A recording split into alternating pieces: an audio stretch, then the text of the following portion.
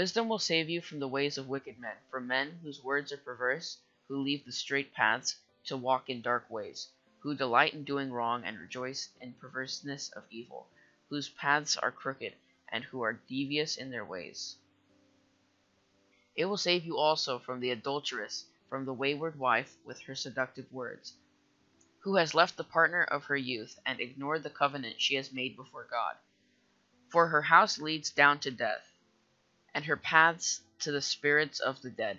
None who go to her return or attain the paths of life. Thus you will walk in the ways of good men and keep the paths of the righteous. For the upright will live in the land, and the blameless will remain in it. But the wicked will be cut off from the land, and the unfaithful will be torn from it.